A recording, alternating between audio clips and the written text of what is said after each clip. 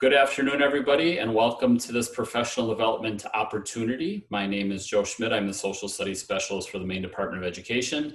I'm very excited today to welcome for the first time in my 3.5 years in this position, a very unique opportunity.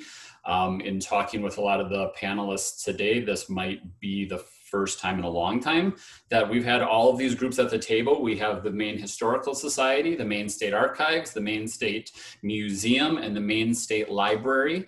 We've all been working together for 8 months, 9 months, 10 months, it's been a while, for almost a year on this project that we are debuting today with this first set of primary source resources. And so thank you everybody for joining us today. I will let all of our my fellow panelists introduce themselves and talk a little bit about their organizations in just a moment. But I was tasked with giving an overview of how we got here and why we got here, because I guess in large part because of me. I had an inspiration one night and I reached out to all of the groups listed here again, the Historical Society, Archives, Library, Museum. And I said, we now have new social studies or revised social studies standards. We should get primary source sets together that teachers can take in small little bundles and say, I'm now going to use these in teaching about the social studies standards. And so with that, the work began. We started by trying to develop key topics and understandings of what we would need to pull together. We had the different organizations searching through their resources, because the question wasn't necessarily, was there stuff available? But the question was, what should be made highlighted, what should be made available and highlighted, and how can it be tied together in lesson plans? Then, as many of you probably know, COVID-19 hit the country and changed a lot of things. And so we then went to work on a series of primary sources related to teaching about pandemics. And so you're going to see the first set of those resources today. But keep in mind, the process and everything that you're about to get walked through this afternoon is the same process that you will use for all of the additional primary source sets that will soon to be released. I think there's 4 or 5 that are just about ready, then another 4 or 5 that are being worked on for in the future. So again, welcome. Thank you for joining us. Again, we are here because the use of primary sources is a key component of social studies education, and it's found throughout the Maine learning results. And I am lucky enough to get to work with the great organizations of primary sources here in Maine, of the Historical Society, Archives, Library, Museum. And we are here today to share about a year's worth of work with you. So without any further ado, I'm going to turn it over to the Maine Historical Society for their introductions. Thanks, Joe. I'm Kathleen Newman, the Manager of Education and Public Programs at Maine Historical Society. And also here from MHS is Brittany Cook, our Bicentennial Fellow.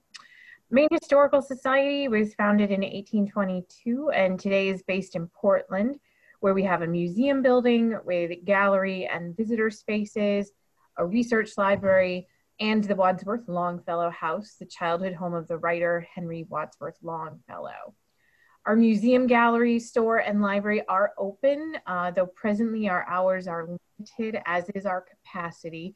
So if you're interested in visiting, please visit our website, mainehistory.org, to see our hours and to make a reservation. And also right now, all of our public programming is virtual. And that the information to join those programs or to see recordings of past programs is also on our website. We have a very strong online presence with our database Maine Memory Network, where more than 270 different collecting organizations and also some individuals from across the state have come together to share digitized collections. It's a great resource to find primary sources, online exhibits, and lesson plans. And I'm going to turn it over to Brittany if she would like to say a little, just something about those online lesson plans. Sure. So again, my name is Brittany. I have been working with Maine Historical Society as their Bicentennial Education Fellow. So I've been working on a lot of materials relating to Maine's bicentennial, the 200th year of statehood. So part of that is our Bicentennial Education Initiative, which you can find online, mainmemory.net/bicentennial, for all of those resources, including lesson plans for grades K through 12, which include a lot of those primary source materials that you can find on Maine Memory Network, activities for students, and several distance learning activities as well on our virtual learning hub, which is mainmemory.net/distance learning.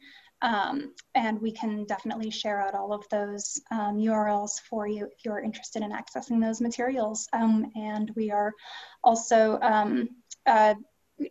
in having teachers from around the state contribute lesson plans to our Bicentennial Initiative as well. So if you have any questions about that, please let us know.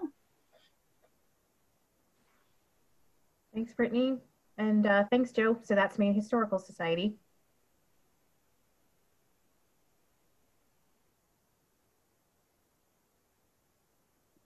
All right, let's move to the library. Allison, if you'd like to dive in.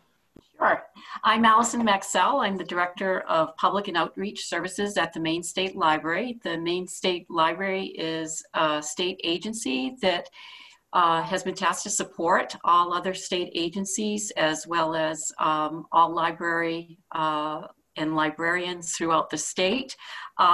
We are in the rather unfortunate circumstance right now, if you have seen the news, in that the cultural building, which houses the museum, archives, and library, is presently closed and undergoing renovations. But like a phoenix, we will rise, and plans are in place for the library to relocate to another facility just down the street at 242 State Street, where we will be able to have a limited footprint and hopefully re-engage in most of our services that we provide to all libraries throughout the state.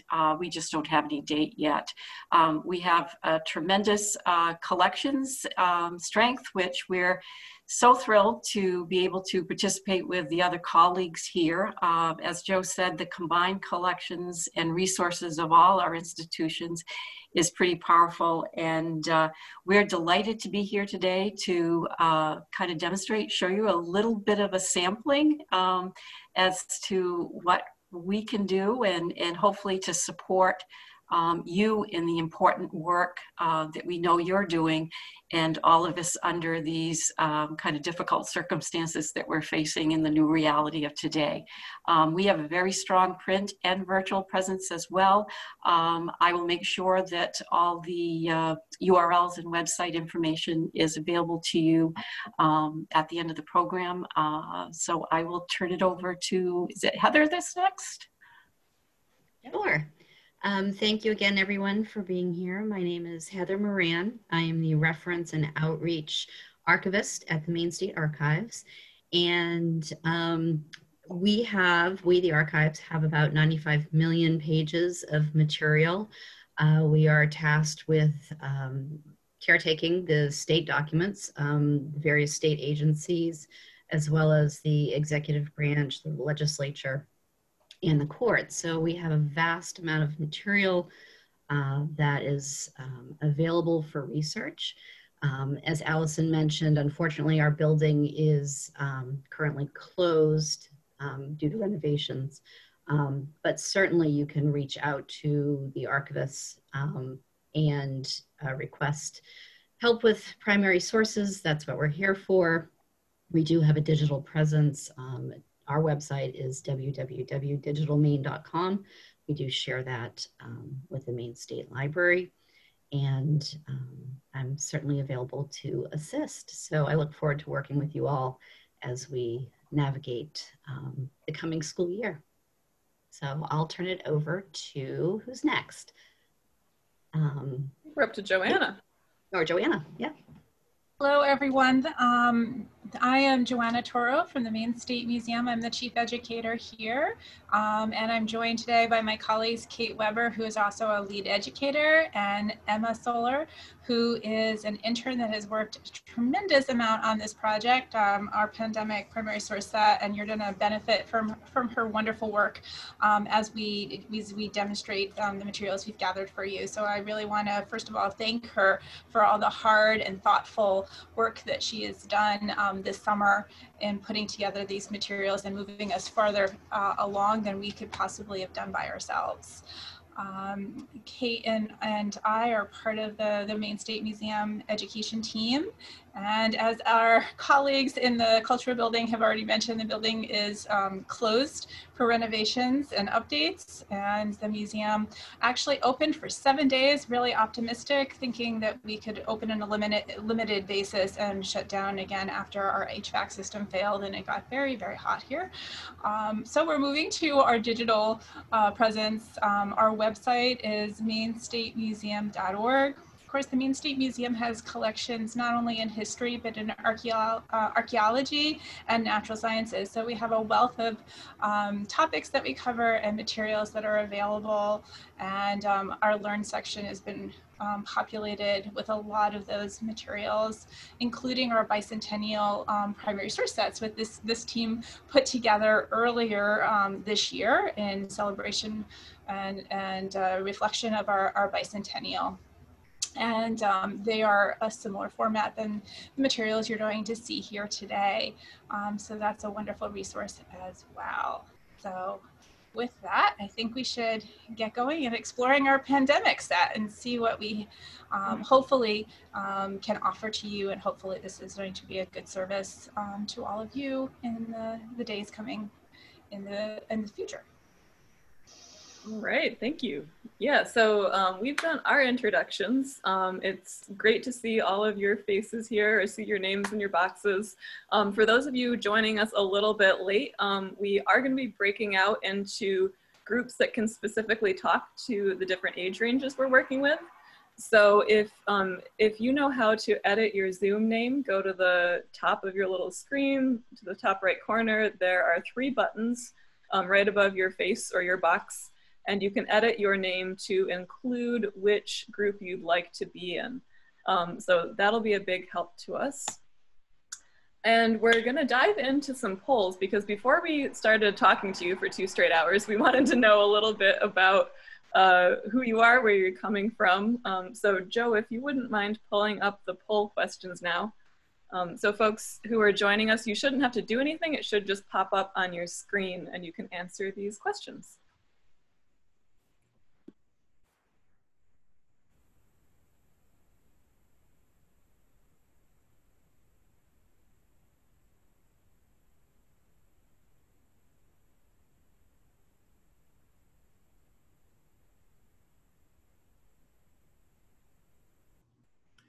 Is there anyone who has not seen the poll questions? I do see results coming in, but I just want to make sure everybody sees the questions.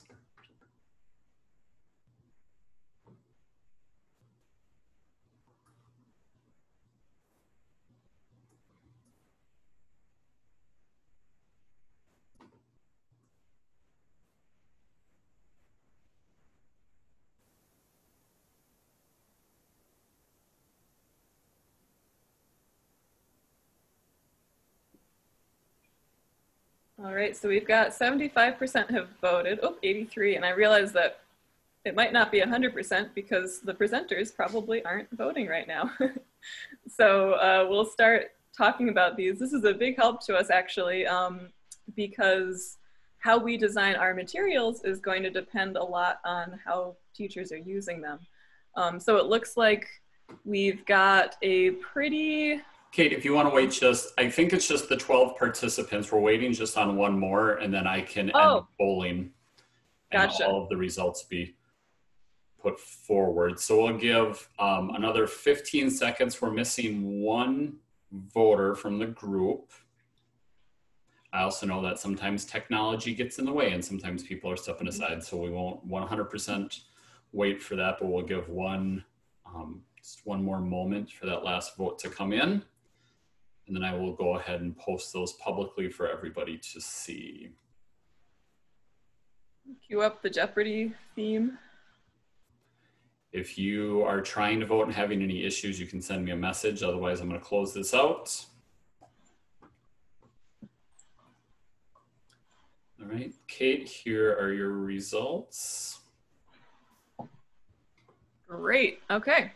So it looks like most folks are in a hybrid blended model. We've got a few people who are going back completely in person, and we've got, looks like at least one person who doesn't know yet what the fall is going to look like. So that is, you know, we figured we should be designing these materials pretty flexibly so that they work if you are trying to get materials to your students, but also if you're right there in the classroom with them. So it's good to know. We've got, looks like everybody has some familiarity with using primary sources. Some folks, it's very much in their comfort zone or they're pretty confident with it. Some may want a little bit more experience, so that's great. That's why we're here today. And most people use these primary sources about once a month in their classroom, it looks like. A few use them every day, every week. And a few, it looks like this will be the first time. Okay, for biggest obstacle, yeah, most people are having trouble finding the time. So we want to make these hopefully as seamless as possible so you can meet your existing requirements by using these. But yeah, age-appropriate resources is definitely why our team came together, so thank you. We wanted to make it easier if we could. And all right. So thank you everybody for that. We did have one person indicate other as an obstacle using primary sources. If you feel comfortable, if you could please give us a brief description as to what that other idea is in the chat box, that other reason. Part of the rationale for gathering this information is to make sure that we are developing and supporting primary source use for educators. So if there's a barrier out there that we didn't think of, we'd appreciate hearing from you. Absolutely. All right, so just to give you a sense of what we're doing today, we are going to quickly be reviewing the materials we pulled together, and the bulk of the time today will actually be trying it out as a group. We are giving you a chance to sort of experience what it would be like for your students. I know it's kind of in a weird capacity over Zoom, but a lot of things are now, so thanks for bearing with us on that. We are going to be breaking into smaller groups, so you'll really have the chance to share. And I would like folks to, I want to encourage people that once video, that's really helpful. It's, I know not everyone's comfortable doing it, but it is a way to feel like we're really in the same room together. And we do have a small enough group that we will be able to have everybody speak. So at that point, you'll have the chance to unmute, share ideas, share opinions, things like that. We're going to be going over logistical details just to make sure you know exactly how to find everything. And all the links that we're sharing today, we will send out in a follow-up email to everybody who registered as well. We're going to take a 3-minute break at some point in here to give everyone the chance to grab a drink of water or whatever and come back in. Then we'll be moving into the final part of our day, which is another breakout room discussion. And this is where you'll have the chance to really share with each other ideas about what might work for your classroom. If you have any tips and tricks, if you have really specific, detailed things you'd like to know, we'll do that. And then we'll have a chance to hear from all of our panelists in a final Q&A. All right, so the materials we developed, you'll get to see them in a minute, but as just a big picture overview, every packet is themed around a certain question. These are all about pandemics in Maine, as the title of the workshop suggested.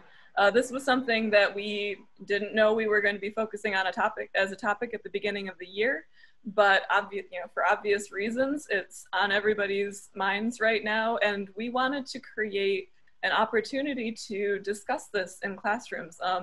We do recognize that this can be a pretty triggering topic. You may have, you yourself may have family members, your students may have family members who have been affected very personally by this.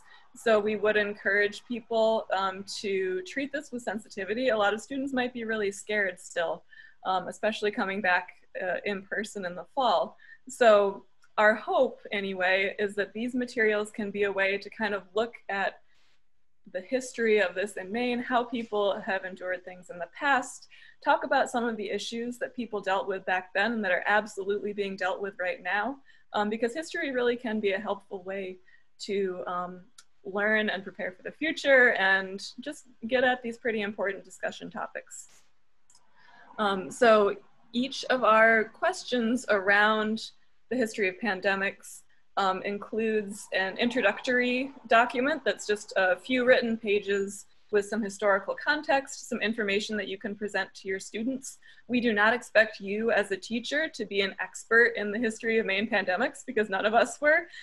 We dug pretty deeply to find the information that we did, and our goal was to give you everything you need to go to your students, present them with some information. They're gonna have questions you can't answer because we can't answer them either, but this is at least a starting point for you to dive into this material. Each packet is mainly rooted around the sources. So that's where our collaborative team came in really handy, because Maine Historical Society has stuff that we don't have at Maine State Museum, and the library has stuff that they don't have at the archives. And we pulled everything that we could to try to create a pretty compelling group of documents, artifacts, images that your students could dig really deeply into and learn some bigger lessons. Each packet also has analysis worksheets. Teaching with primary sources is going to be new to some of the participants in this workshop. It's also going to be new to some of your students. And it's not really an intuitive thing, like to look at a lamp. And what does this lamp tell you about 1920? Like, it's sort of a hard thing to compute. So the worksheets are a way to break it down into step-by-step ways to gather information. We have labels with info about the sources. It seems weird to have this as a separate step because you walk into a museum and you see a painting and there's a label right next to it.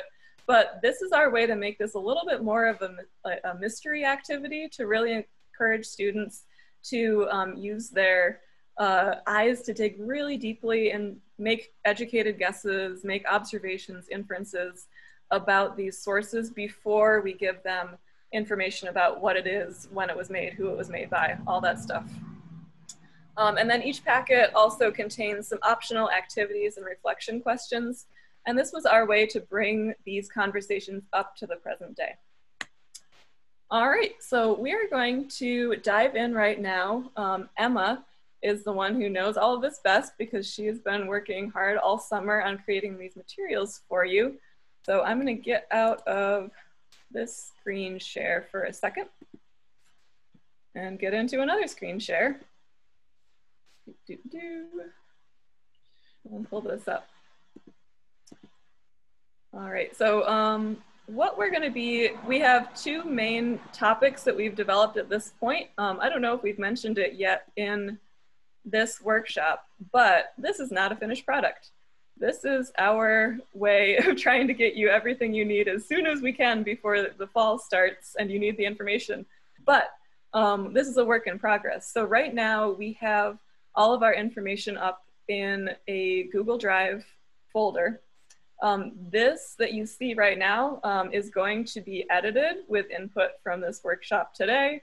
It's going to be edited as we look at something and think, oh, you know, this could be a little bit better if we tweak it. And there will also be more questions here. So we currently have 2 questions developed. We've got, how do people carry on with life during a pandemic? And we've got, is it right to control people's actions during a pandemic? So those are some big questions. And out of these 2, today, we're just going to be diving into carrying on with life during a pandemic. So I'm going to bring up the introduction for this, and Emma is going to take it away. Thanks, Kate. So I've been spending my summer kind of helping to move the project along and developing or working off of what everyone else has already pulled together for these primary source sets. So I've been the one that's been trying to pull together stuff from online and from the different organizations to sort of compile introductions and labels that will make it easier for all of you teachers and students to sort of get your hands on the primary source documents. So just to start off with a little introduction about this question, which is how do people carry on with daily life during pandemics? The idea of the introduction is that it would give you all information that you need to make the educated guesses about the sources. And so for like the high school and middle school level, I wrote it under the assumption that students would likely be reading this, but you could also handle it any other way you could as teachers read this yourself and then sort of introduce whatever you think is relevant to your students. We assumed with the elementary school level that probably students wouldn't be reading the introduction themselves, but theoretically they could. We thought maybe you might read it out loud or again, introduce the material in whatever way you see fit. So we're trying to find the line between giving you all the information that you need to feel like an expert enough in the topics and not overwhelming you. So hopefully we found it at least well enough. So for the daily life primary source set, we start out with just a summary of sort of the goal of the lesson, which is pretty basic. You're going to look at primary source documents from tuberculosis and influenza pandemics to investigate how people have carried on with life during historic pandemics. So there are 5 main historic pandemics that we talk about, which are smallpox, cholera, tuberculosis, influenza, and polio. I can't believe I didn't miss one. But we kind of tried to pick either which pandemics spoke the best to a specific question or which pandemics do we have sources from that just were the most relevant. So like for this particular primary source set, we're only talking about tuberculosis and influenza. So for the first part of the introduction, we're starting out, this is constant throughout all the different sets with what is a pandemic, just introduction to like what pandemics are, which I found helpful to write because I realized like I don't really know exactly what qualifies a pandemic. So I bet I'm not the only one in that position. But I guess it turns out that a pandemic is basically a fast-spreading infectious disease virus that spreads across the whole world. So something's called an epidemic when it's only in a community or region or country, but once it spreads across the entire world, it's a pandemic. So we're trying to give you guys like vocabulary to talk about this. And at the middle school level, we actually include like a bulleted list of vocabulary that could be applicable to elementary or high school level too. But we also talk about for vocab things like what is a virus, which I think you all probably know. What is immunity? So when your body can sort of fight back against a virus because they've already encountered it a little bit. What is a vaccine? You know, a vaccine is a way to develop immunity before ever actually getting sick. So we try to sort of get age appropriate level definitions for those ideas, and we just give them an introduction of like what would a pandemic have looked like for you. So you may have had to stay home from school, you may have known people that are sick, whatever. And so what does this mean on a global scale? Like I said, here's what a pandemic is, here's what a virus is, things that you all probably know, but just introducing like first a virus starts in one place, then it becomes an outbreak and spreads, then it becomes an epidemic as it spreads more. And then just sort of talking about the way that as history has progressed, pandemics have become less common. So like the further back you go, the more likely you would have been to be living through a pandemic. But at the same time, pandemics now, as we all know, can spread really, really fast because of the way that travel has changed. So medicine and sanitation have made it possible to stop pandemics more quickly or avoid them. At the same time, you know, pandemics can happen really fast and be really hard to stop at once right now. So sort of introducing those main themes and ideas. And then we sort of transition to background about the specific diseases. So for this particular primary source set, we're talking about tuberculosis and influenza. So these will be listed in chronological order. And there should be like an image with each one that kind of has some different clues and interesting things. So the introduction about tuberculosis is just to say that tuberculosis was primarily a disease in the lungs. I mean, people might know this or might not. I didn't know it at all before I started doing this, but it was most rampant during the 1800s, 1900s. And there's actually a lot of information on tuberculosis in Maine, which is really cool for us. And the main thing that we sort of focus on here are the use of sanatoriums. So sanatoriums were basically a way to isolate people with tuberculosis and try to stop them from infecting other people. So like right now, it would be like, it's basically a quarantine facility. But they were often run by state governments, not always. At some points they were private, sometimes they were more public. So that is kind of something that's worth noting. And we talk about the way that sanatoriums were meant to treat people with fresh air and sunlight. There was the Western Maine Sanatorium, which we have some sources on. And so we can kind of look specifically at that sanatorium to see, what did people eat there? Why did they leave? What images do we have of the space? How many people died? How many people couldn't afford it? So there's a lot of class sort of stuff associated with sanatoriums, which is hinted at here, where we say when the state government ran the Western Maine Sanatorium, they limited patient bills so that it was more accessible. But at the same time, just like any medical care now, if you have more money, you can get better, more comfortable medical care in most cases. So that was definitely applicable to sanatoriums as well. And some of our other primary source sets, I think, are going to focus more on identity, but that still comes up with, daily life. How much did people have to maintain their daily life because they had to keep working through having TB versus could go to a sanatorium and take 3 months off work to receive treatment. So that's sort of the tuberculosis introduction. And then Spanish flu, I think, is coming up a lot more in the news now because it's the most kind of similar to COVID in a lot of ways. It was a really fast spreading pandemic. It spread in 1918, 1919, and was sort of like a strain of the flu virus that we have now that just spread really, really quickly and became really deadly.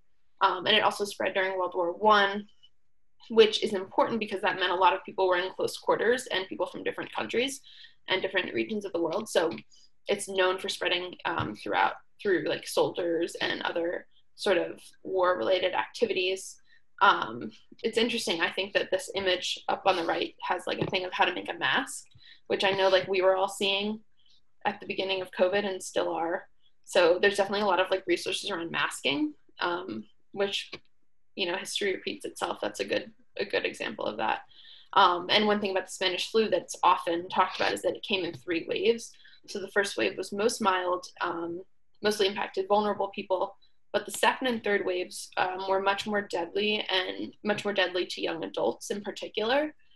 So people like myself in the first wave might have been like, kind of the way I am now. It's important to be careful and cautious, but at the same time, I'm at a lower risk of this disease really hurting me. And in this case, the virus mutated, and then the second and third waves would have been equally deadly to pretty much anyone and was really, really scary. People could, as it says at the bottom of this, people could die within hours or days from their skin would turn blue and they would suffocate, which is like really, really scary. So sort of the main thing on that is just that it had these different waves, it moved really quickly, it ended pretty quickly, and that it moved through war-related activities in particular. So basically, you've probably introduced that to your students, or you would have them read this themselves, and hopefully it's in language that's appropriate for the grade level that you're teaching. So we have it sort of this language fine-tuned for then the lower grades and then the lower grades. So for middle school and elementary school, we started with the highest level and then refined it. And this shouldn't give that much information about the actual question. It's more just giving you background that you would need to then look at the sources. So we kind of introduce like, okay, so then think about who, what, when, why, and how, or, you've carried on with your life. So have other people during these pandemics. So introducing that. And then after you'd introduce this, you would then be moving on to the sources themselves, which is what we're going to do, and the labels. And then we also include kind of some closing resources. So the first is each set includes like an optional activity that is a little more like interactive. For this, we say, the idea is like plan out a museum exhibit about your life during coronavirus. I think that's really interesting in thinking about what are the artifacts that I would be wanting to like preserve or show if my life was being represented, which is kind of a way to start thinking about how do historical exhibits get created, and how, do like real people really live their lives, and then we kind of select these specific things and use them to represent the way that their life happened during pandemics. So we have that, and then also some reflection questions, which you would probably want to facilitate with your class or have people discuss in small groups or even write out. So, you know, they're pretty basic, but also really helpful to just think about themes. You know, how do pandemics change your daily routine? How do young people deal with pandemics? Like closer to the bottom, how do things like modern travel and technology make pandemics easier or harder to deal with so they get more complex? So all the different sources or all the different sets will have an activity and reflection questions that are associated with that specific set. So yeah, that's kind of the introduction, and hopefully you all now know a little bit about tuberculosis and influenza, enough to look at some sources from those pandemics and start thinking about how did people go on with their daily lives during those time periods. Great, thank you so much, Emma. All right, so we're gonna dive into our breakout rooms right now. Don't worry, we're not just sending you off on your own. Each group will have a few facilitators from our panel, and we will meet you back. We're taking 20 minutes for this activity. Again, please turn on your video camera if you're comfortable. We'll be having a discussion and then coming back 20 minutes. So let's see, that would be 2:05. Will be pulled back together, and you'll get a reminder that that's about to happen. So everyone, just so you know, the high school group is going to remain in this main room so that we can continue to record a conversation and see what this looks like. So just so you're aware. So I'm going to open up the breakout rooms. There will be a room for elementary and a room for middle school. And again, if you've indicated as a high school, you will not see anything. So don't worry, you'll just remain in this room. And you should see a button to join right now.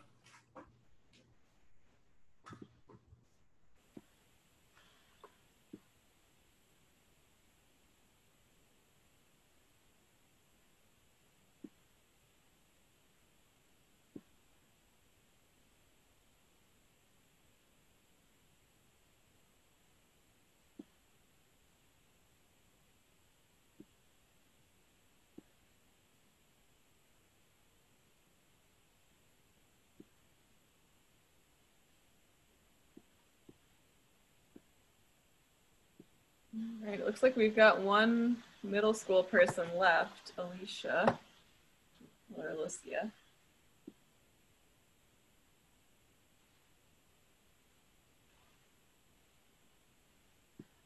That's my fault. I did not assign her. I thought everybody joined. Hold on, Alicia.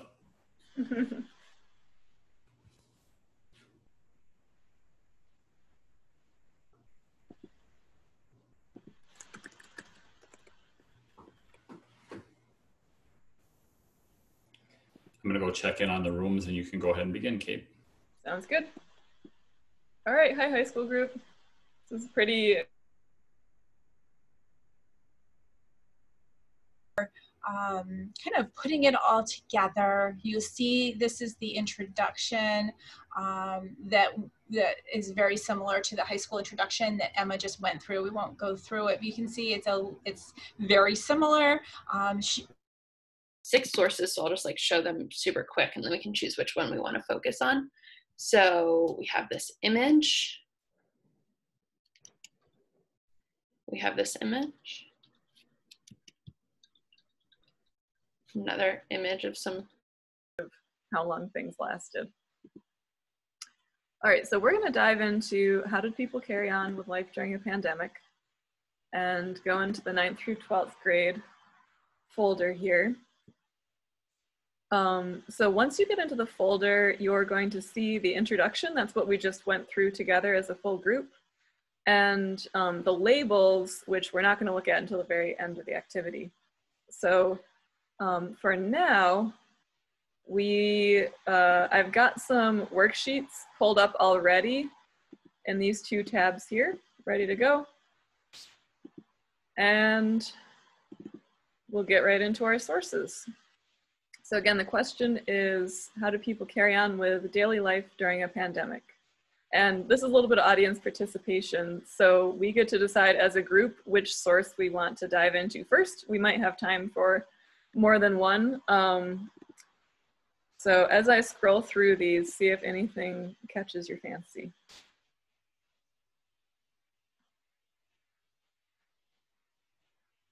Okay, there's one. Whoops.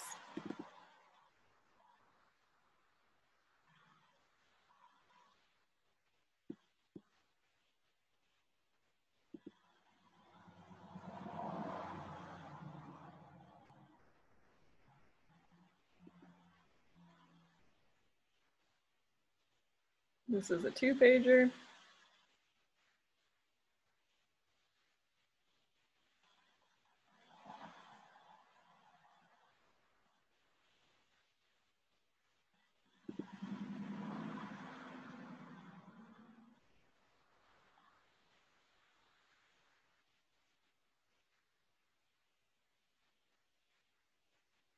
And the last one.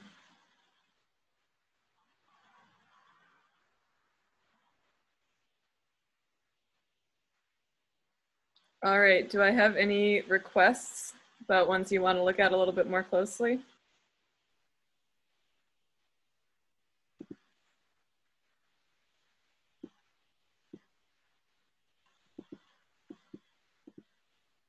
I like them all. The second one kind of caught my eye with the horse. I was trying to make sure it was really a horse. Yeah, let's, I thought this one might end up being a little bit mysterious. Yeah. I'm gonna open that in a new window, get it a little bit bigger.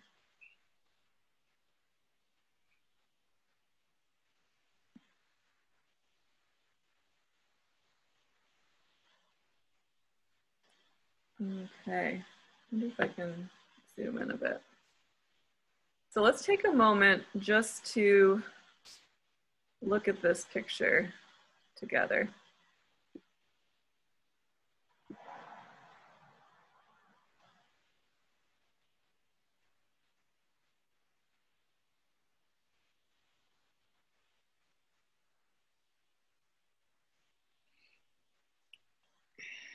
Anyone want to take a stab at what we're seeing here? Well, it looks like a parade of children, mostly children. Looks like a pantomime horse. Yeah, it's not real. Yeah, over here we've got something going on. That's what caught my eye. Yeah, it is pretty eye-catching. All right, let's keep looking at the photo, but I'm gonna pull up our image analysis worksheet here. Get out of full screen.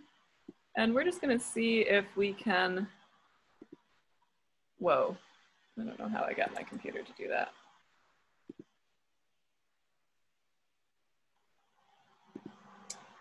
All right, so we're gonna see if we can answer some of these questions. So to start out, what kind of image is it from these options? And I apologize if it seems like I'm asking easy questions to you right now, but we're doing a little school role play here, so. It's a photograph. Photograph? Yeah. All right. Oops. Uh-oh, I think my computer's freezing up. Oh well, we could at least answer the questions verbally, if not type it in. Sometimes my internet connection goes a little bit sour, and it looks like it's doing it right now. So is this a black and white image or color? Black and white. Got black and white.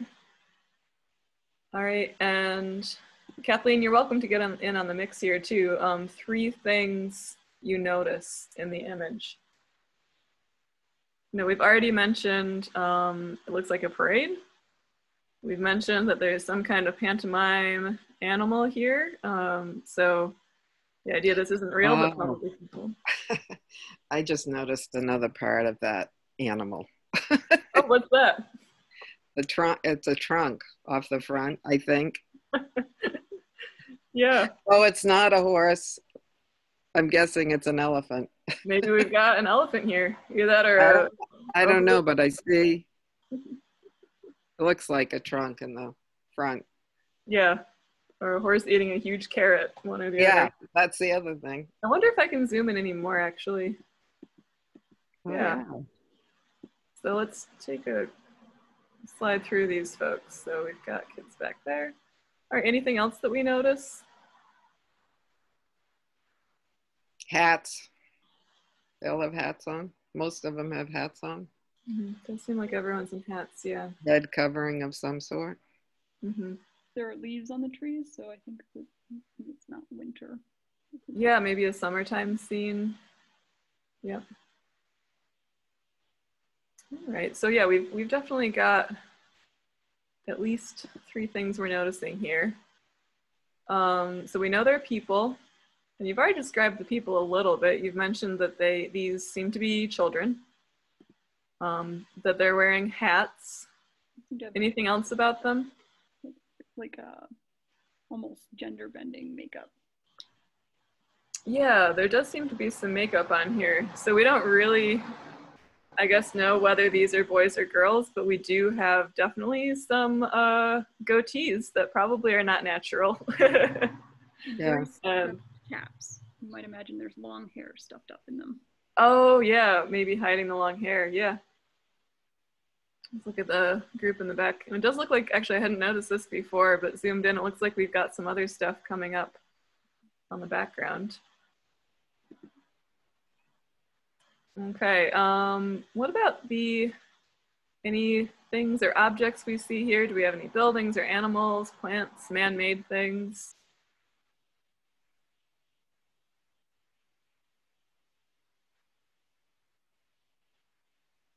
Well, you mentioned the trees and the man-made elephant or whatever it is. Yeah. Some kind of costume there, yeah. Yeah. Looks like mostly people. I don't really, unless they're way back in there, I don't see any buildings or. Yeah, I don't really either. It's kind of actual animals. Maybe an open horizon back there. And they're not really, they seem to be holding hands, but they're not really holding, well, that might be a sign or something, but.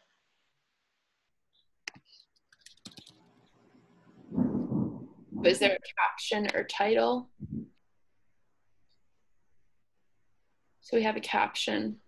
All the sources will have something like this, and I know that I've heard that students sometimes get confused about whether this is like a part of the source or not, but you can, I mean, clarify like it's not part of the source. Maybe that might be at a younger level. But so we have Central Maine Sanatorium Women's Ward. Teach. I'm an ed tech. Oh, okay, yep. So I work with grades 1 through 6. Wow, yeah. And I do pull out and push in services, so. Okay. Yeah. All right, scroll down a little bit. So do we know for sure what the date is? So I'm seeing some no's. All right, but so we don't know, so we're going down here to no, but it may have been around this year or a time period. And this could be a total guess, but use any clues that you see.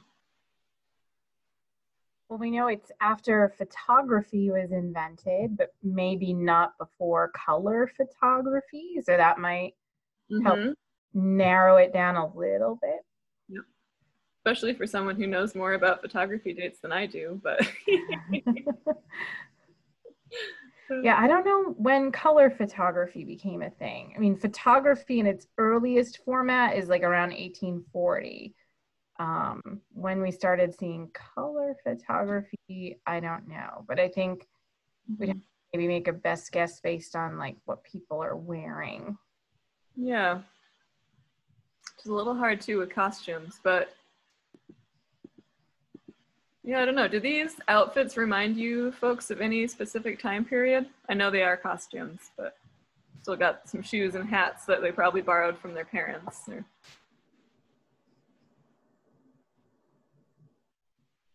Well, it looks like knickers, but I don't know if that's just totally because they're in costume or. Yeah. Yeah, a few of them have shorter pants. Some of them. Can you go beyond the beginning of the parade, the beginning of it? What is that white thing way in the back by the trees? Looks like a propane gas tank. Yeah, that or maybe a bench or something, or Yeah, I don't know. yeah, that could be a good clue. That would be kind of, I don't think it depends. I don't know if they had those back then or not, or Yep. whenever it was. Oh, we got our 5-minute warning, but I think we're doing well. Yeah, it'd be handy if we had some kind of vehicle or something like that in here, but my guess looking at this without knowing too much about it is maybe early 1900s. Does that sound all right to folks? Yeah, I would put it in like somewhere between 1915, 1925. Mm-hmm. Yeah. All right, so we've got a rough guess. No caption or title. We haven't seen any words anywhere on this picture unless I've missed them. So it looks like a hair or a crack in there. Do we know who made the image? No. What about guesses about what kind of person might have taken this photo?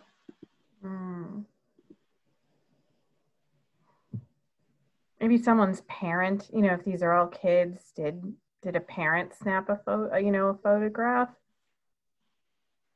Yeah, I like that, Kathleen, because I'm thinking, like, this doesn't really look like a professional photographer, right? Like, Yeah.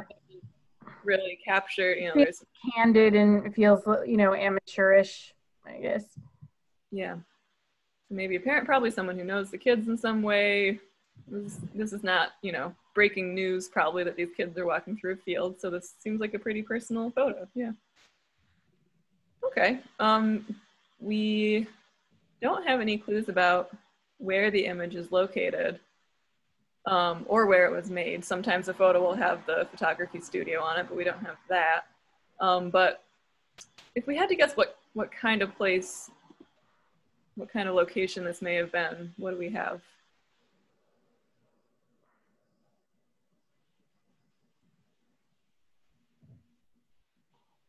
A field? Yeah, we've got a field. It feels kind of rural. Mm-hmm.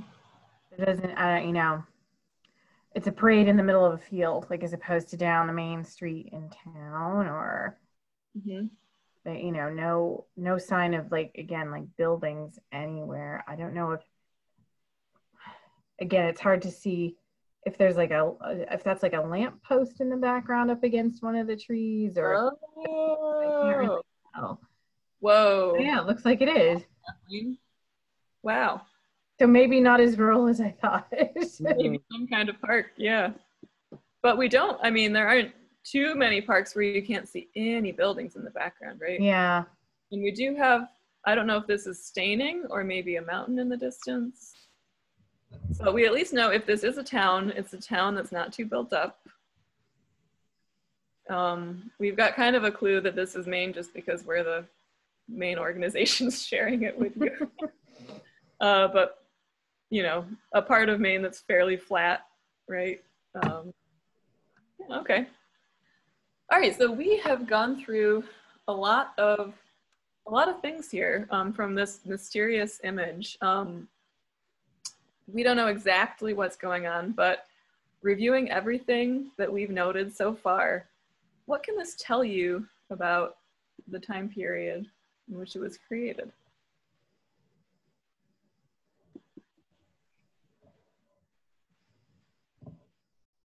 We've got 1 minute left.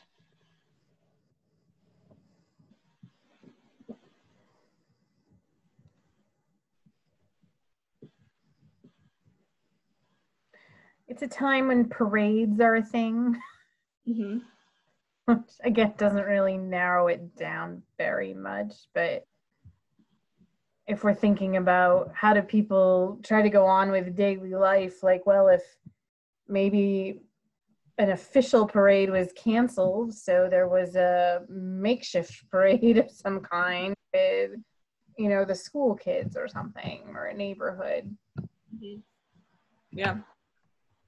I like, go ahead. I was just going to say, I like the circus theme, what that I think it was Lauren, you said the circus coming to town. When I was like 7, 8, 9, I lived in Thomaston, and we always had a circus. It wasn't Burnham and Bailey, but a circus came every year and set up. So I don't know. I like that. I'm pretty sure it's a funky elephant. So that's kind of a neat thing that, you know, obviously this is a pretty different time period than we're in right now, but there are things in here that remind you of your childhood, you know. Yeah. Still finding ways to have fun and be a little goofy, make some excitement, some entertainment.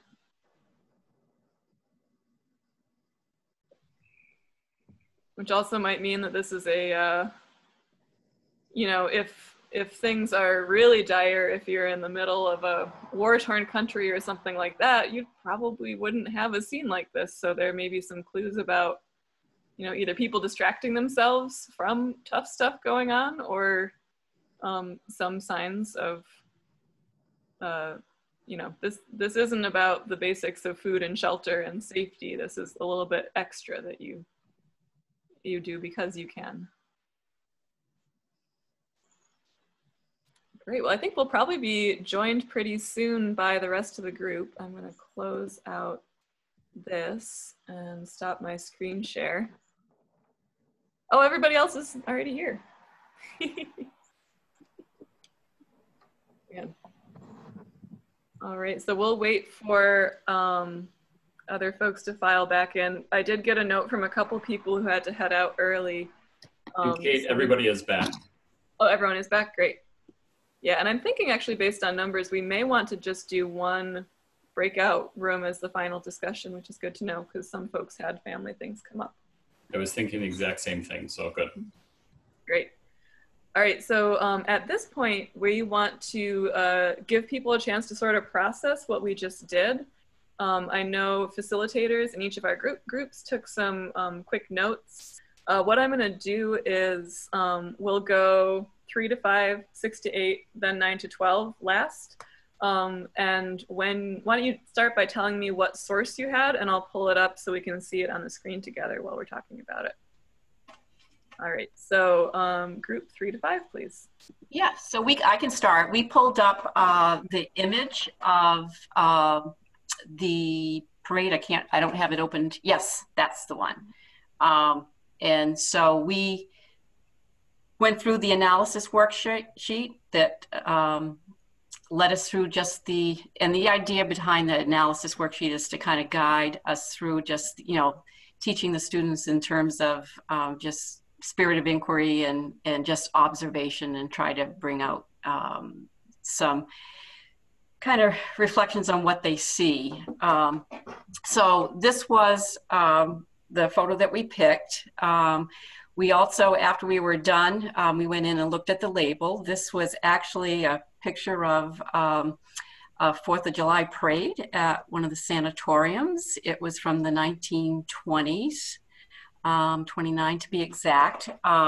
Just like when we looked at this image as collaborators, all the staff, even in our breakout session, the same thing, you know, it was some of the same questions came out as to what are we actually looking at, and you know, looked at the time of day, time of the season it could have been, what were the activities they were actually doing.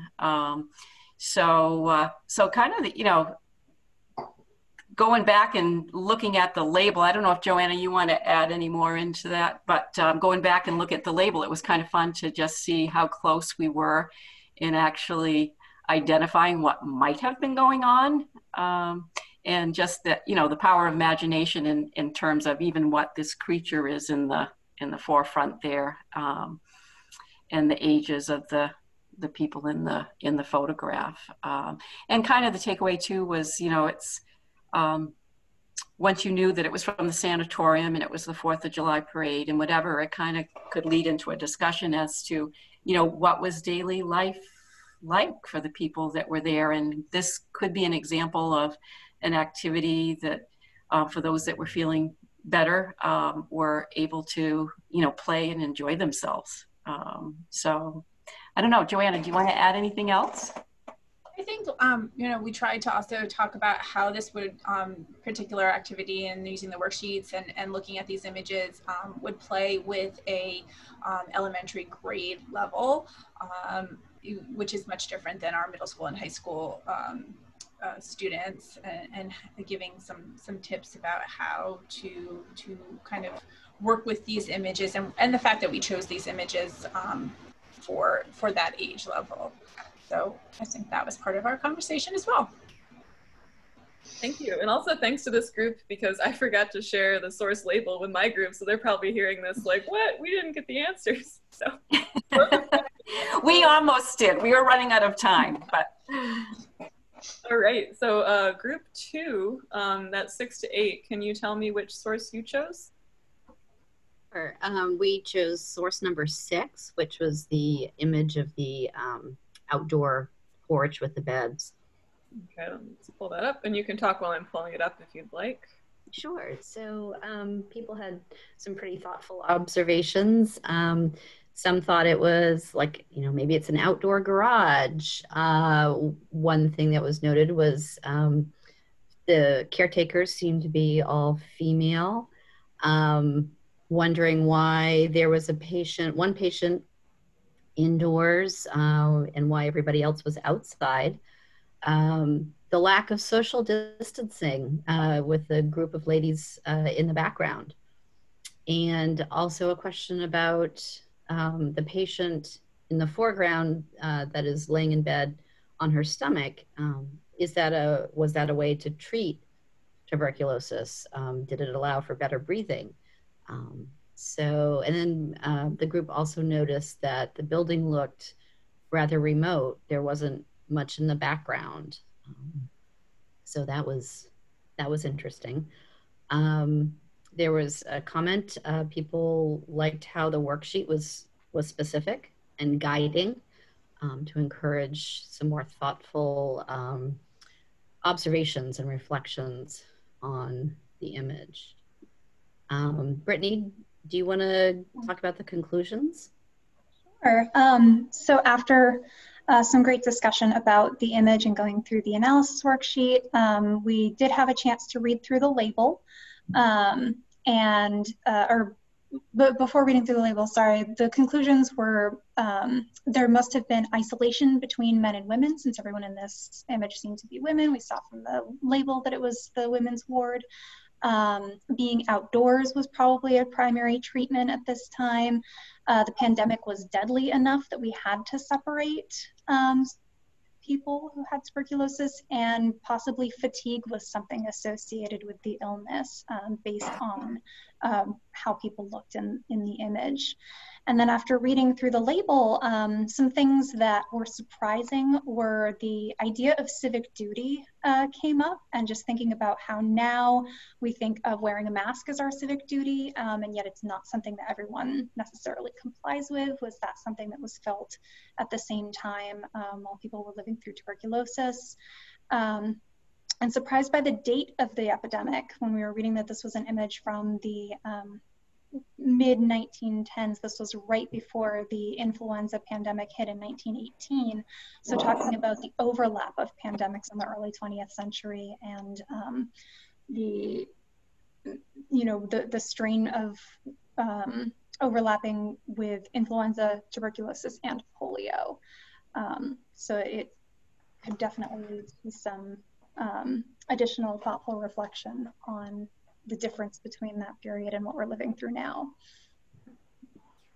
Great, thank you. Thank you, group 2. All right, and so our final group, the high school group, did also choose the parade image as well. But Kathleen, is there anything in your notes that stood out from what's already been covered? We saw, I think, a lot of the same things that the first group saw. This was a parade, was our guests, made up mostly of children. Again, a lot of talk about what that creature might be that's sort of towards the center of the image. I think we finally landed on it was probably some kind of elephant. Maybe this was recreating a circus parade. We looked closely at like the costumes. It looked like some of the children were, you know, even had makeup on, like little, like some pretend facial hair. Thought a lot about where this might be. We couldn't see any buildings in the picture, so maybe this is in a park or someplace rural, someplace very isolated. As you indicated, we didn't really talk, we didn't get a chance to talk about the label, but I think we made a lot of those similar observations. I think we also guessed this was probably somewhere around like 1915-ish, just based on the elements of the photograph, what everybody's wearing. And we speculated too that this was probably like an amateur photographer, maybe one of the parents of the kids that are in this parade, but we weren't really sure. All right, thank you. Great. So what we're gonna do now, I wanna give everyone the chance to have just a 3-minute break. So around 2:18, if we could come back together. I would encourage you just to keep Zoom up, but you can maybe mute yourself, turn off your video, whatever you need to do, and we'll meet back shortly. Thanks.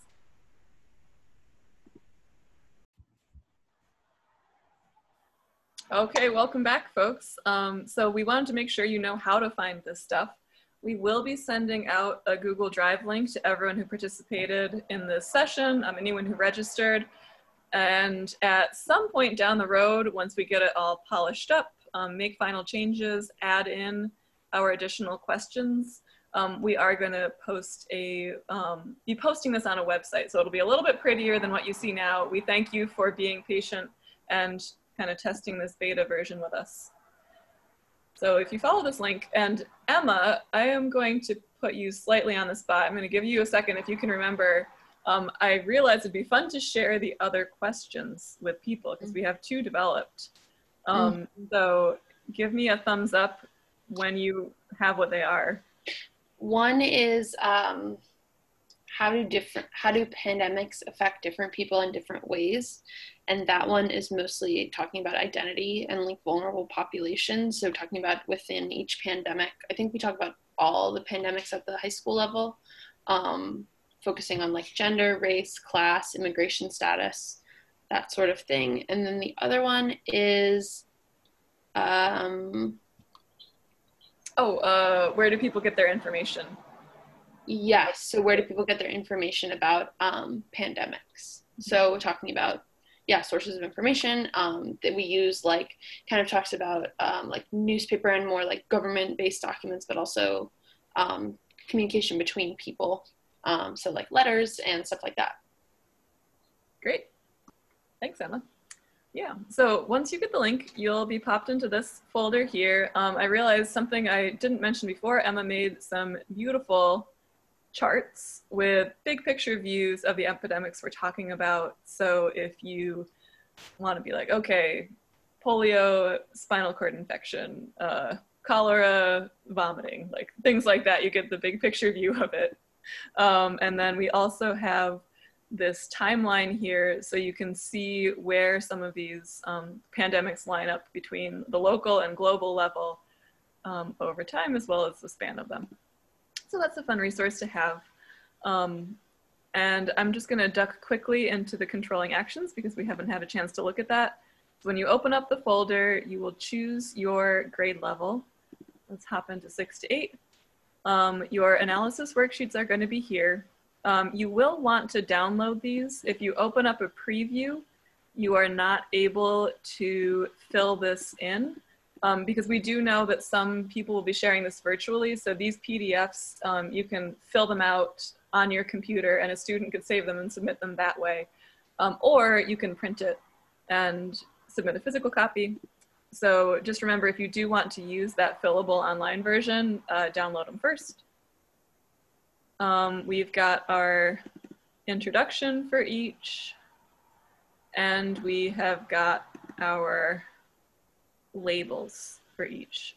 So specifically in controlling actions, we didn't review this today. This is a much more document-based one. We try to always mix in some images and artifacts, but the historic record is pretty scarce for some of these things in Maine, even with our agencies. So this had, this kind of has a lot of ethical issues that are brought up. So we've got some records from Orrington, Maine about how much the town reimbursed people for their goods that were burnt because they were exposed to smallpox. We've got, this is an actual legislative document with information on the town selectman's authority and being able to keep sick people out of the town, things like that. We've got this is really one of my favorites actually. Students can be kind of turned off by the heavy text things, but if they dive in, this is a petition that was put out to reimburse somebody $46.46 in addition to $10.80 because he personally stopped a group of people who were trying to travel from Quebec into Maine. And cholera, there was a cholera outbreak in Quebec at the time, so he went through and turned back people and posted notices, which is a really fascinating discussion about, you can talk about, immigration, anti-immigrant sentiments, you can talk about control over who gets to travel where, when, all that kind of stuff. This is a great source. We've got our favorite we've already seen, the women's ward in one of the main sanatoriums. We have records on how long patients stayed in the sanatorium and specifically the reasons that they left, even though their doctor advised them not to, which is interesting to think about. And the final one here is an actual smallpox vaccine that we have at the Maine State Museum. Okay, so that gives you an overview of that. And I want to also, we already took our break, let you know we do have some further resources. If you like this model of primary source learning, Maine State Museum's website has a whole bunch of materials that were just developed with folks in this collaboration this past spring around Maine's bicentennial. So the themes that we have there are creating a Maine identity, mapping Maine, the power of Maine's vote, slavery in Maine, which I want to do a shout out to Emma because she was a student at Bates at the time of this and studying the connection between Bates College and profits from the system of slavery, and she did some editing for us on that one, and the effect of Maine statehood on Wabanaki peoples. So if what you've looked at today seems interesting, feel free to check these out. Same deal, they've got photos, artifacts, well, not all photos, but this was a long time ago, but images, artifacts, and documents around that. And a quick plug to Maine Historical Society for all of their wonderful lesson plans. They have done a ton on the bicentennial, and they've got this handy system here where you can go in, indicate your grade level if you have a specific content area, and there's a drop down to choose which theme you want to look at here. So I'd encourage you to check out the stuff they have on the bicentennial and all aspects of Maine history. Also, their Maine Memory Network is my go-to place to find primary sources in Maine. All right, great. So our last big part of today, ignore the part that says breakout group because we're going to stay in one big group here. And we're going to look at, just kind of talk about what we experienced in those rooms, think about how they might translate to your classrooms. We know, especially this fall, there's going to need to be a lot of flexibility built into this. We tried to make our materials adaptable. So if you are thinking to yourself, you know, my students really aren't going to be comfortable reading that introduction, so what I'm going to do is give them a quick presentation, or maybe I'm going to find a video to show them something else. they're going to read part of a book, and then we'll bring in these sources in that way. Feel free to bounce those ideas off the group right now, because we would love to have today's participants learn from each other. We are not the classroom experts, you folks are, so this is a great opportunity to share some tips with other folks who are here today. All right, so I'm gonna paste these, we're gonna paste these questions, whoops, as I go through the entire presentation. We're gonna paste these questions in the chat so you have them up, and I'm gonna bring it up so we can just see all of each other's faces. If you would like to see everybody at once, at the top right of your Zoom screen, you can swap between speaker view and gallery view. I'd recommend gallery view for this. And if you have a comment, feel free to unmute yourself. You're also welcome to kind of raise your hand, and I will call on you to jump in. All right. So first question is, yeah, what challenges do you think your classes might run into using these materials? You can also type them up in the chat box. All right, Marie, I see you've got your hand up. So, I mean, a normal challenge that we would have in class is kids of different ability levels, and something I'm really struggling with right now, my school district is going all in, we're all kids every day. So how do I group those kids so they're still socially distanced, so they can have a reader, the kids who need a reader, or, you know, pair partners, or kids who are independent. So that's something I'm struggling with overall, is how to differentiate in the way we already know how in this new situation. Yeah, thank you, Marie. And we did, when we were doing a pilot of our bicentennial materials in the classrooms, we did work in small groups. So every group had a printout of each one of the sources, and they could choose the one they want.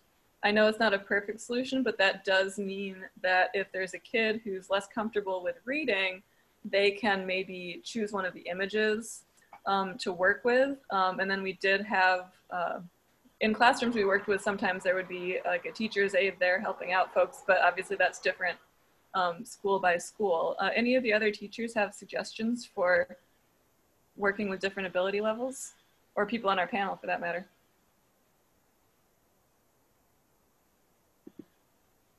I'm worried about this as well, because we are supposed to keep students 3 feet apart and adults 6 feet apart from the students. I like to put things on the wall around my classroom, and we're only going to be half, like I'm only going to have 10 students in my room. So I would be able to have like pairs still 3 feet apart, but looking at something on the wall. But if you have more people in a room, that will make it a little more difficult. But I like I said, putting things up on the wall and having the kids like move around. But I know when we were prototyping and actually going into the classroom for our bicentennial materials right before the pandemic and everything shut down, I was really impressed on how the teachers were kind of very careful about the groups that they were putting together of students, so that it was really balanced. But we also, this will differ from school to school, there were times when we really rearranged the classroom space itself to make that work, and using the walls, like you said, I think is a really good idea.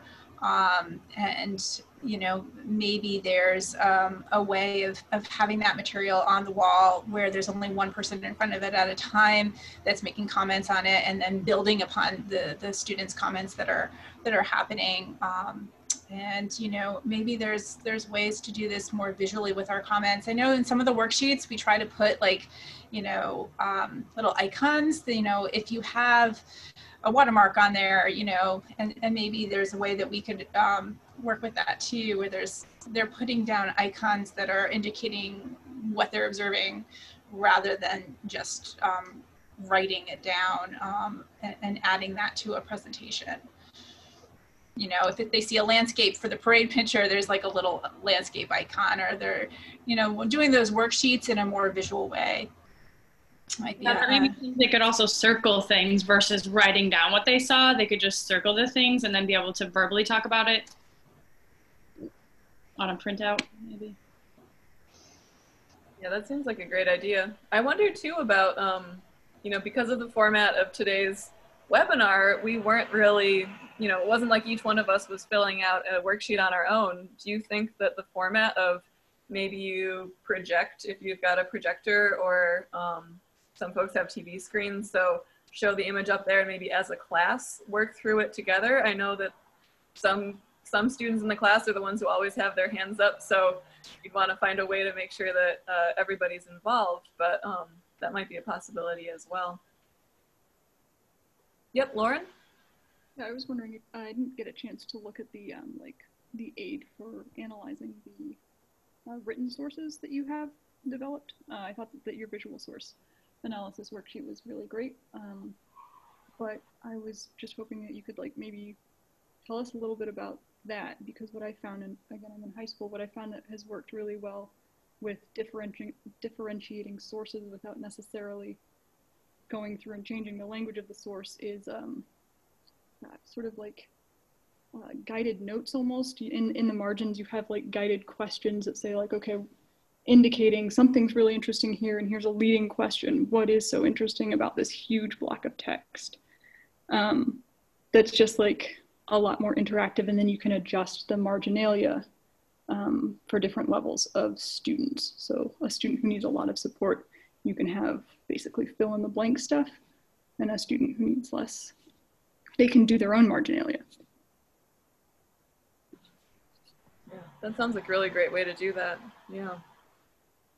Yeah, because especially I would say these themes do have some pretty text-heavy topics.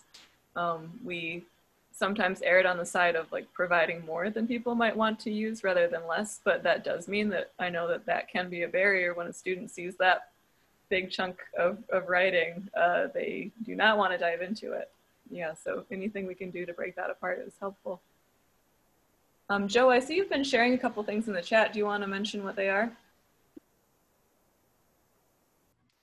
Sure. The first one is a website called Rewordify, that at the top of the site, there's a yellow box that you can copy and paste anything into, and then it will rewordify it to different levels. So there was the question about different reading levels, and there was just the comment about some of the text-heavy pieces.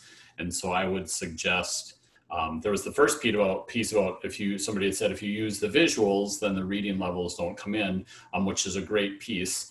The text pieces, I would highly suggest going through and saying, okay, we're going to read this piece and then rewordify it at different levels. And it's still that piece. I would say about 20 plus years ago, there was the question about if you're dealing with primary sources, are you allowed to change it at all? And I think for the most part, especially in education, the idea is yes, we have to make the text accessible. That's the main point. And so I love Rewordify as a piece that you can have kids at all sorts of reading levels still interacting with that same basic text to still work their way along. And the second link is to the Colorado Department of Education. My colleague in Colorado, Stephanie Hartman, worked with her state organizations years ago. She was part of the inspiration for why we have this now here in Maine. And they have, and somebody had said, talking about like circling odds and ends, if you look on that site, they have pieces, what I linked on the right-hand side, you see primary source analysis worksheets, and they made them for elementary schools. So if you do, like if I bring up the artifact one, it's what is the object made of? Circle all that apply. And it's bone, paper, rock, wood. So it is that circling piece, again, that different level. What this group has created is a fantastic piece. There's other ones, Library of Congress and the Archives has an elementary and a secondary. So just look for those pieces out there. There isn't one answer to necessarily addressing and working with these type of resources. And so if your students need a different level than the one that we've created here, then this is another one you could be using. And then the other piece I was trying to find, and I could not find the link in time, is there's a gentleman by the name of Glenn Wiebe in Kansas, and I've seen him do trainings. He does this great piece where you frame an image, and it's about asking what the kids are focusing on. So you take two L-shaped pieces of paper, like a picture frame, And then, but you can size them up, you can squeeze them down, you can open them up to different levels, and you could just say something like, frame out the first thing that catches your attention. And then they narrow down and they're focusing on that. And that's for each individual student to determine what they're doing, right? So it's not a right answer type thing. So I could just say, Allison, what did you frame out? Why did that catch your attention? Alicia, what did you frame out? Okay, so now the next question is, like, where do you think you're supposed to be looking in, right? You can set up those questions and again, interacting with that visual in a way that's meaningful for each student, that there isn't that right answer, but then I'm wanting them to talk about what was going on in their head. And I'm going to see if I can find his article where he talks about that.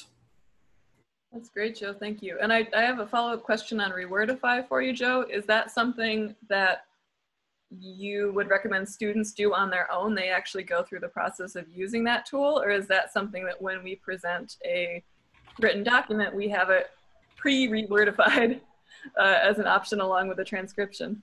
I would have them pre-rewordified, copy paste in the text that you know that you are going to want to use, and then have that at the different levels. And if you want to know a little bit more, I led a webinar this spring. It was actually the first of all of the ones that I did outside the state organizations. It was tools to differentiate reading of primary sources and current events. And I start with walking through all the tools from Rewordify are included in that webinar. Great, thank you.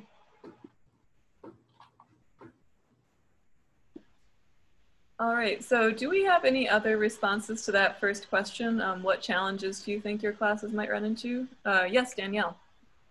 I was thinking they might have a hard time so we're hybrid, and I might want them to do that worksheet at home, and it would just be hard to print and send it home with them because maybe all the kids aren't there, and then it would be hard for them to, I think downloading and then uploading again is like a process for middle school students. So I was thinking I could turn it into a Google form. That makes it a lot easier for then me to see all their answers and for them to use because they're familiar with that. They're not as familiar with downloading a PDF. Mm-hmm.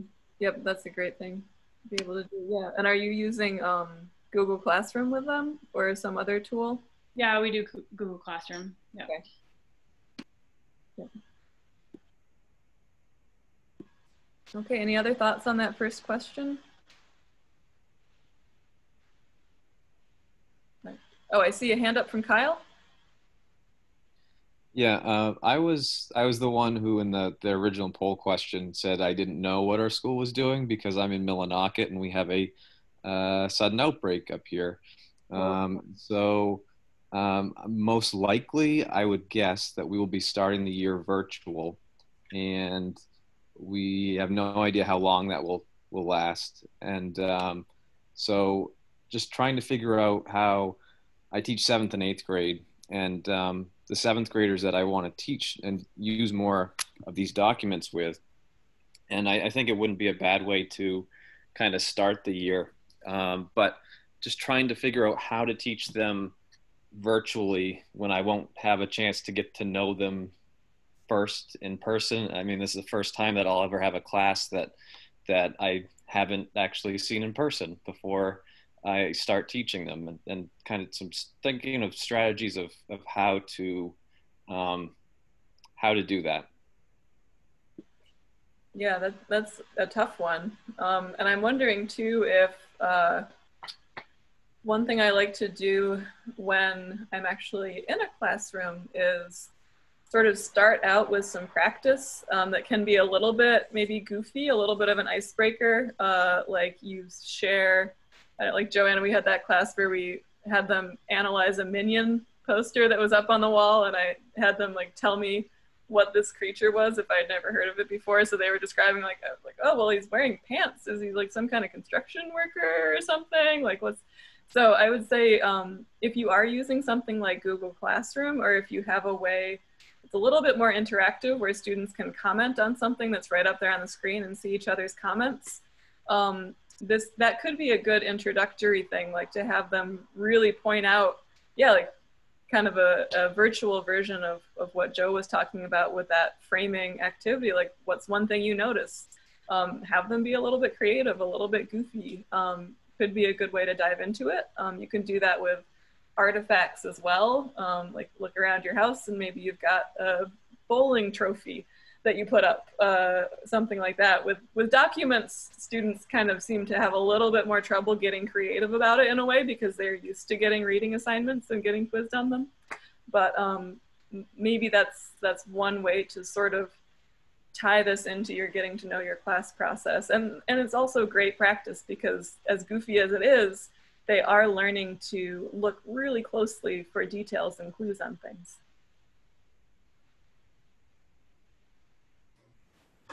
I would say that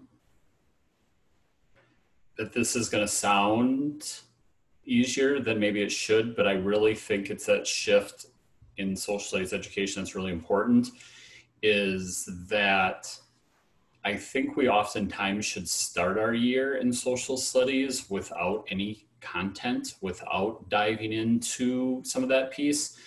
And I remember my previous position working with a teacher, coaching a teacher, and they'd said, well, if I'm going to do this right, I need to spend the first weeks just practicing all this stuff. And I said, do it then. Well, I can't waste 2 hours. I'm like, it's not waste if it's something you're going to do for the entire year. And I think that's the way you actually to build the community in this, by setting the stage of how you want to engage in their learning. What are the questions they feel is important? Giving them primary sources and saying, what questions do you have about this? What are you curious about? What do you want to go learn more about? Because as they're answering those questions, you're learning about them, you're finding ways to move them in and out of small groups to help build that community. But I think it's really setting the tone for, like, this is a collaborative learning environment. This is not a class where I'm going to sit in front of you and give you names and dates for the next 175 days. But I'm going to give you some topics. I'm going to give you some ways to think. I'm going to give you the tools to negotiate and work with a primary source. And then you tell me where you want to go with it. And that's when I do curricular work, I try to build out these inquiry arcs that allow for that, but it's setting the stage with, what do you want to know? What do you want to learn about? And you can do it with a little bit of that content in mind, but I think this is the perfect piece to just say, you know, for those first couple days or weeks or whatever like that, how many people have dealt with a primary source before? How many people know how to source a document? What is this? Why is this? Who do you want to learn more? Like, those pieces that are 100% transferable across any content that they're going to get later in the year with you and next year with anybody else. And I think that's the stage we should be setting. And I think because it's a bottom-up approach to what they're wanting to learn and engage, I think you're just setting the stage for community building with those kids. Yeah, thank you, Joe.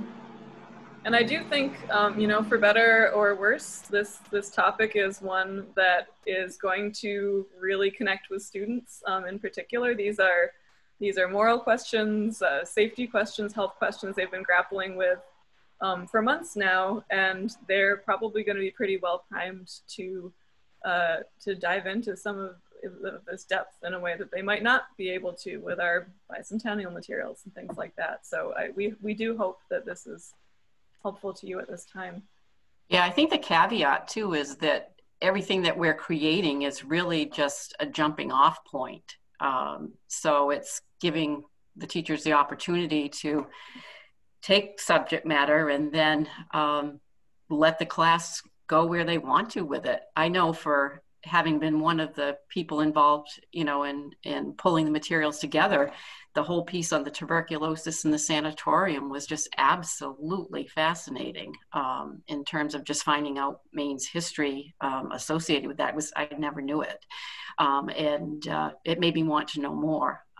So I think that's part of it. Is it's like, again, it's the spirit of inquiry. That's what we're basing everything on. And then, you know, it's kind of open-ended as to where you can go with it. But these are really jumping off points. Thank you, Allison. I want to open it up now. We've got just over 10 minutes left.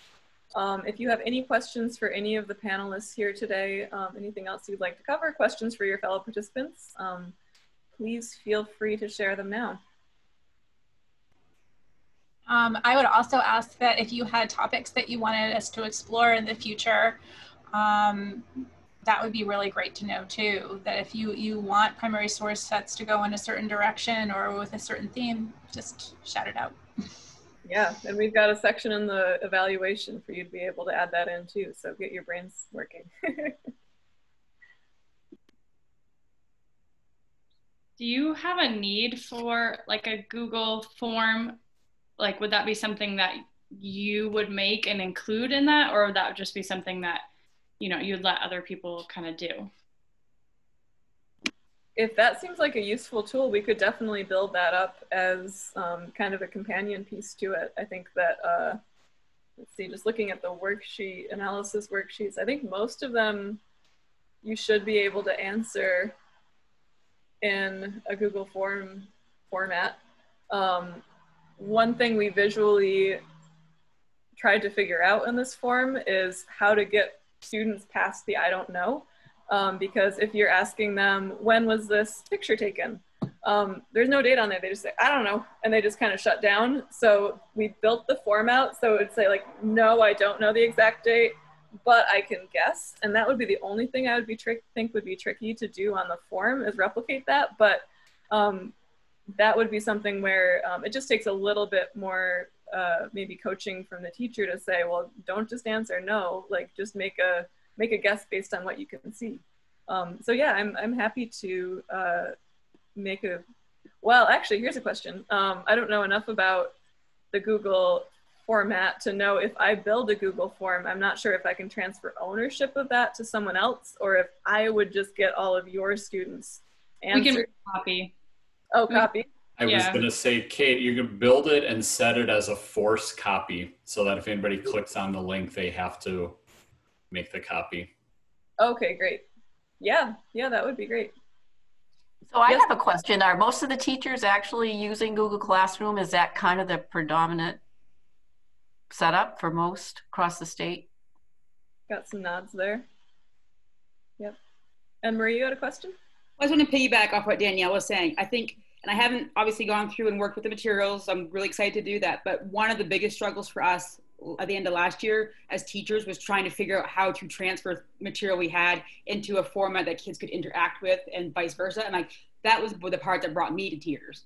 So just making things accessible for teachers to then give to kids on the Google format would be super helpful. Yeah, okay, that's good to know because that's something I hadn't thought of. I know high school students are probably used to downloading things and uploading again, but that would be a whole nother obstacle for other folks, so. Well, and sometimes for me, it was even like, oh, I had this whole sheet of sources, but I only want kids to look at one, to trying to separate it out into like one PDF or whatever. Like for some people, that would be easy as pie. For me, that was a 2-hour struggle. Yeah, absolutely. Yep. Okay, note from Kyle that they're using Canvas for the first time this year. Okay, so that's another platform teachers are using. Yeah, I think that's a takeaway for us too. It's really understanding the platforms they're using. Because I know when we started this, I started looking into Google Classroom and there wasn't a comprehensive program for libraries because we were looking at it as just a resource that we might want to employ, but it was more set for the schools. So it's definitely something that is a takeaway for us in terms of understanding the platforms they're using because it is the accessibility to whatever we're doing. Yeah. The Smithsonian has a great tool, a great site called Learning Lab, where you can create your account and you can go through everything that's in the Smithsonian. So I'm sorry, I'm taking away now from the main pieces, but you can collate all your sets and then even say like, well, this is for my US history course, or this is for my first hour US history course. This is for my, and you can assign them out because it's that piece of, you go to the Smithsonian, right, and say, go find something, you're going to be there for days. You can go through everything and say, here's the 10 for you. And it's done accessibly online, then sorted however you want sorted. That's okay, Joe. I'm sure the Smithsonian's also worried about what we're creating as competition. They're like, oh, Maine's right hot on our tails. Okay. I have to admit, they called me and they said, well, will you at least plug us today before we lose all of our business to to Maine. Yeah. I'm sure our budgets can compete with theirs. That's a good point, though, that, you know, I think our strength as a collaboration is that we do have these Maine specific things. Like, who knew that the town of Orrington had these great things about what they burned during smallpox? So you can go to the Smithsonian, get that big picture overview of smallpox at the global level, and then bring your students to, you know, throw in a couple resources that came from down the street from them and add in that extra level. But I think that there's, you know, there's really no competition here. I think that these are all great tools to get students thinking about that stuff. And I think the local, you know, the Maine and taking pride in your state and having, you know, that rich history makes it, I don't know, makes it more personal too. Yeah, absolutely.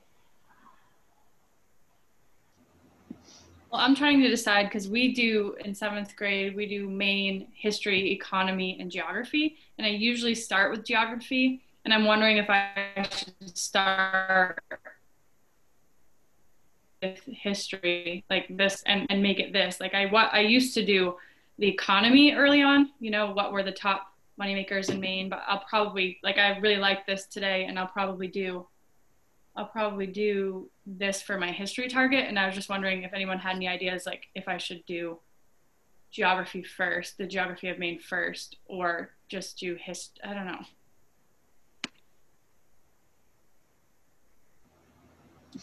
Yeah, I'm wondering if the geography doesn't provide the context. And so you understand, you know, yeah. And then you get it's so disparate. I mean, that's one of the special things about Maine is the geography is so important and the local history is so important.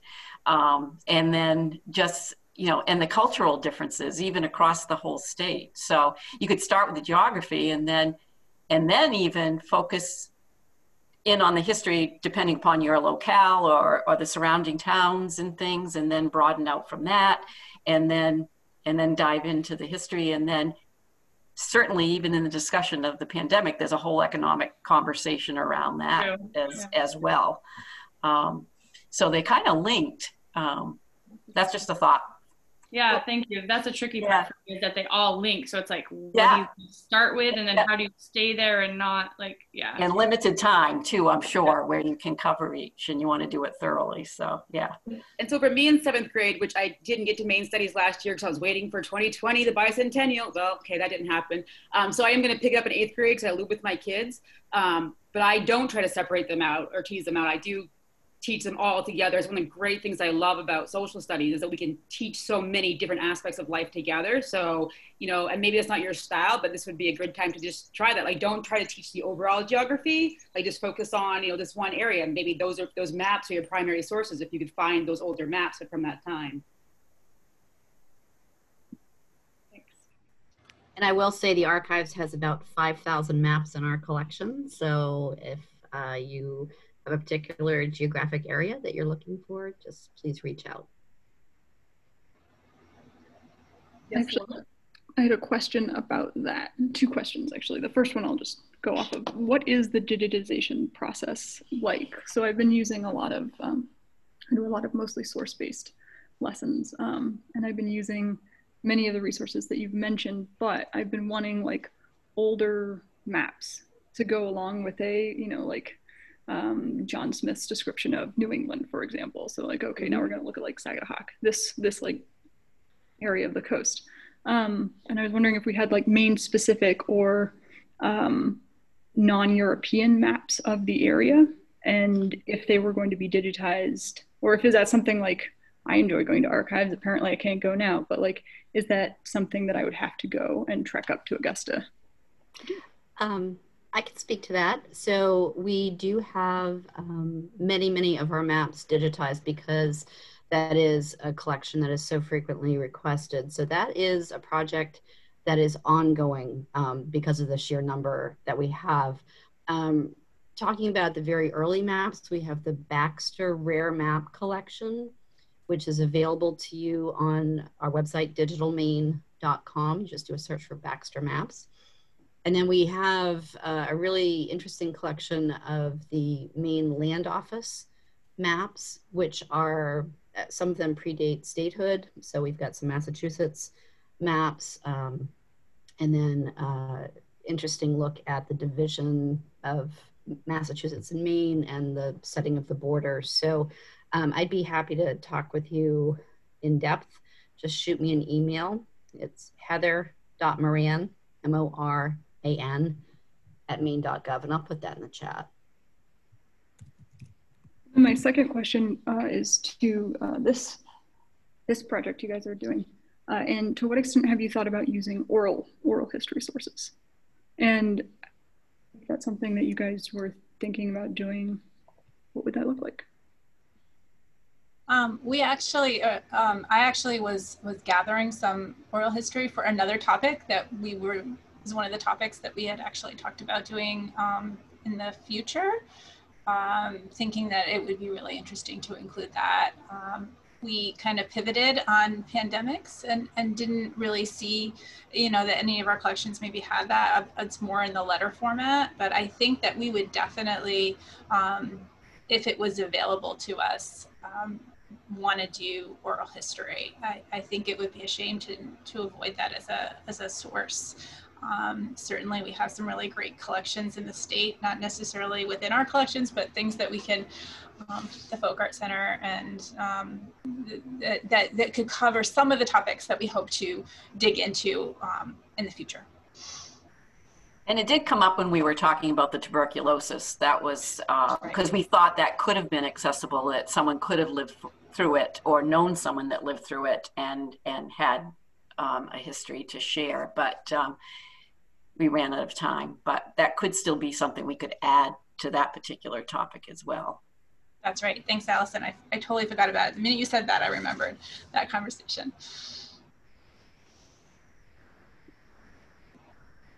All right, so we're at 3 o'clock now. I want to respect folks' time. I'm happy to stick around for a few minutes, but I did want to make sure, in case people have to duck out, there is a link that I shared in the chat, and I'm going to pop it up again right now.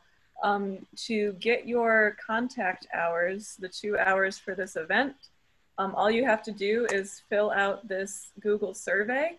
And once you hit complete, the link will pop right up. So make sure you don't close your window right away after finishing it, because that pops right up and you can click over to it and it'll, fill out your own certificate and either save it or print it for your contact hours. Even if you don't need contact hours, we would love to get your feedback on today's webinar. We are obviously in the beginning stage of this project. We want to make it stronger and more useful, so anything you have to add would be helpful.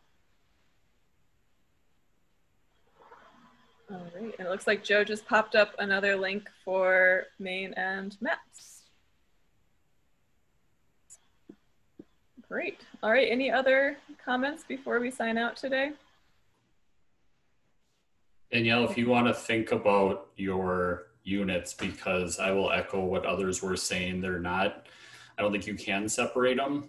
So I think you separate your units by questions and then you guide in the piece. I write everything through a question. And so you can have a question that might be economic focused. But like the one example I think about when I come back to Maine, like the economy of Maine is heavily based on the geography.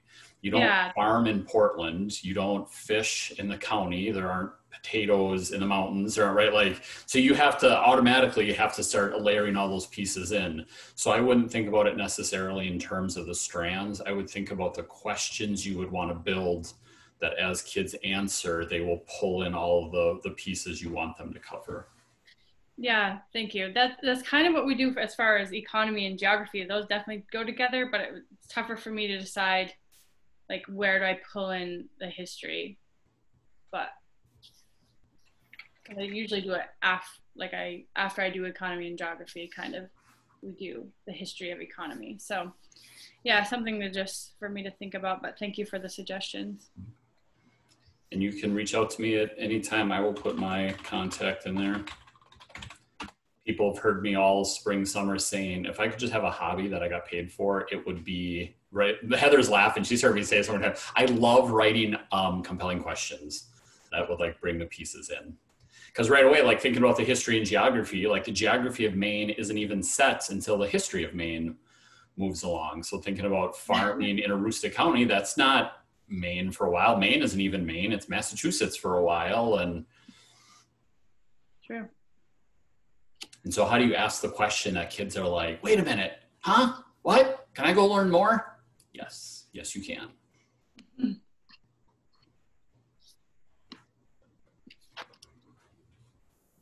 Great. All right, any other comments before we head out today? Is everyone able to access the link to that evaluation form all right?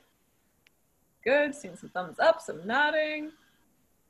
That's great. Well, I want to give everyone a huge thanks for joining us today.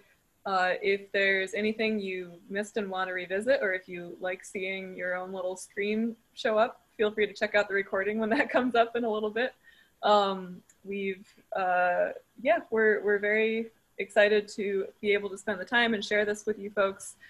Best of luck to all of you. I know this is, teaching is always tough. I have such a great respect for classroom teachers, and this fall is going to be a real doozy. So thank you for all you do, and please don't hesitate to reach out. Everyone on this panel is happy to help you get what your students need for this fall. And thank you to Joe for hosting us today and all that. Okay, good afternoon, everybody. Thanks so much.